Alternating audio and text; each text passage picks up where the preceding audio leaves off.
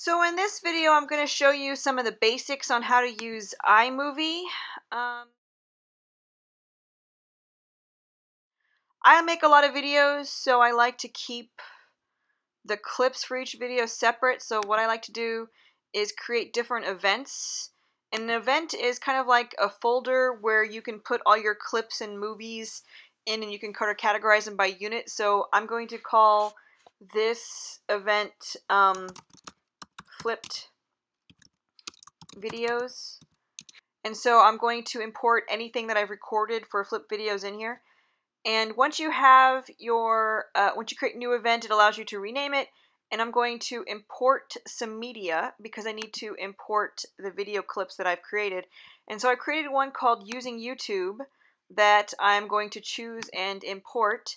And so now inside of that event, which is just like a folder, I have the clip for what I did when I recorded how to use YouTube.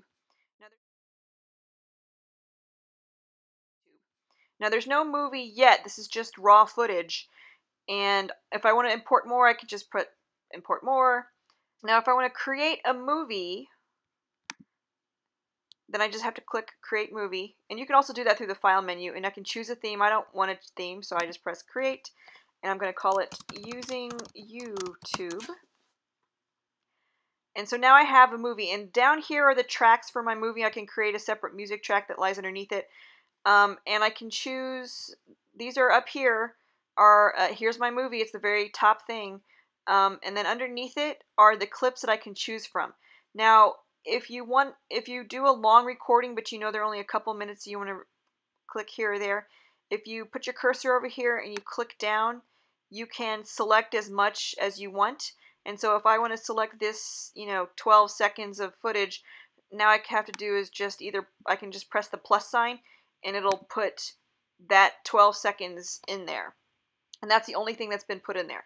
So once you have a clip in there, you'll see the video track is here. This is what you see visually. And below it, you'll see the audio track that was recorded with that video.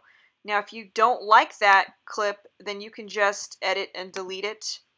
And you can just get rid of that little clip. That's basically how you just add clips. This is what I call the additive process. So you just find parts that you want to add in. Now I want to start off by putting some sort of title in to tell everyone, like, hey, this is a video you're watching. So over here in the content library, you'll see titles, and you can click whatever title you want. You have an option of how you make your title show up. I'm going to, and once you click on it, you notice that when I move my cursor over it, there's sort of an animation, and that's the animation that goes with that title. So if you do that, you can kind of see which titles, what the animation's like, and you just pick one. And so I'm just going to pick the focus one because I like focus, right? You just double click it and it'll pop right in. It defaults to 4 seconds. You can change that. And over here the text is highlighted. And so I'm going to add my title Using YouTube. And I can change the color and the font size and the font itself and the orientation all through this slide here. Now I've got that title done. And I want to click outside because if I don't, I might accidentally delete my text. And like I just did.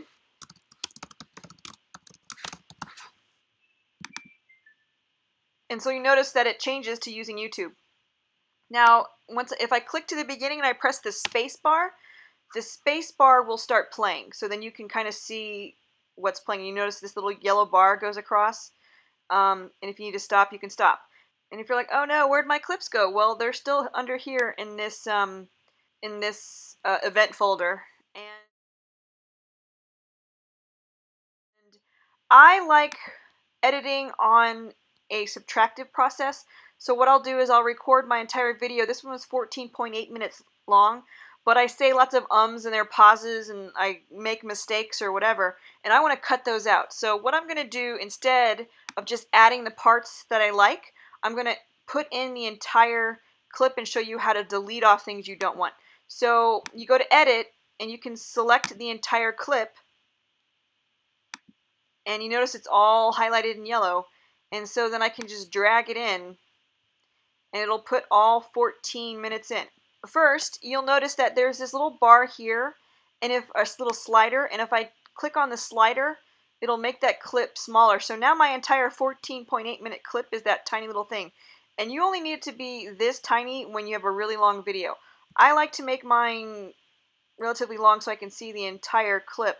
Now, notice that these little sound bars are kind of low. That means that my audio is a little low, and you can adjust that. But first, you notice there's this long pause where there's no talking whatsoever. And if I just want to trim the beginning or end of a clip, then all I have to do is just move this bar over, and it gets rid of that beginning portion. So it's been trimmed. This is what your movie looks like. And sometimes when you import images from the document camera, there'll be stuff that's been cut off.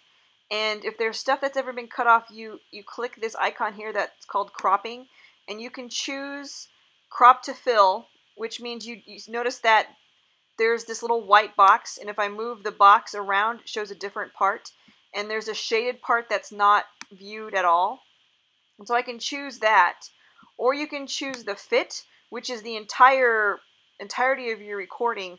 Or you can choose Ken Burns if you want to make your video look like a Ken Burns documentary. I usually just go with fit, but in this case I'm going to do crop to fit because I don't necessarily need people to see the extra parts of the video.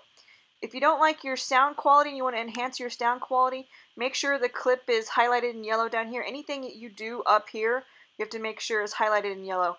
And so my audio tracks look kind of low, so if I want to increase the volume, then I can increase the volume of my audio clip, and you'll notice that these little sound bars got a little higher up, so that means my video's sound is going to be louder.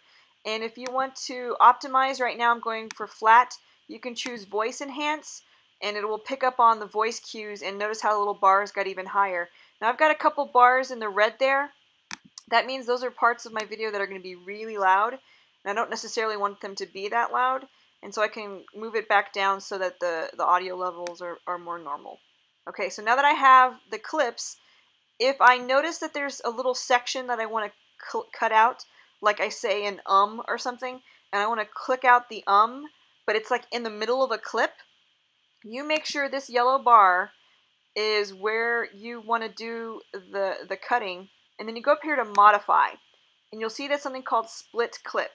And if you click on it, what's going to happen is it breaks the clip at that place where the cursor was.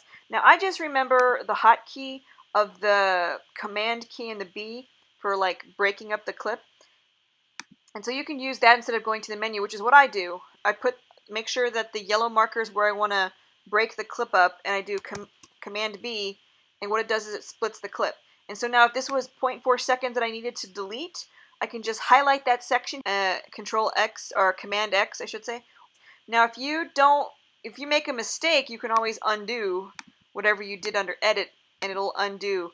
Now one of the good things about iMovie is that it kind of saves as you go, so you don't have to remember to save it, it'll save it for you.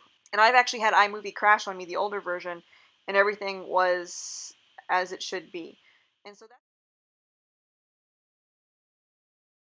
if you want to add a title over something, like every once in a while I will make a mistake and I don't want to reshoot the entire video, so I'll go to titles and I'll pick like the ticker and I'll lay it over the track. And so I can type whatever I want in here, whatever I want to be playing. And so then when I actually play the video, I'm just going to show you some of the basic navigation through YouTube, just enough so that you can start. You'll notice down here that the little ticker shows up, and whatever I typed in there will appear. So if you take any of these titles and you lay them over your track, then you can put some text over it, like if you make a mistake, as opposed to having to reshoot the entire thing. And of course you can adjust the length. It's really easy. Just click on the yellow and click on the screen, I should say, click on the ticker, and you can, when you see that little double arrow thing show up, that means you can trim it, and you can make it as short as you want it to, and it'll go faster in the case of the ticker. So I made it 6 seconds shorter, and if I want to change its position, I can just click on it and drag it, and it'll move the position. Now, when you're ready, your video is as you want it, then all you have to do is click on share. If you want to keep the movie file and upload it to maybe directly to your website or whatever, then you choose file. If you want to put it directly to YouTube, then you click on YouTube.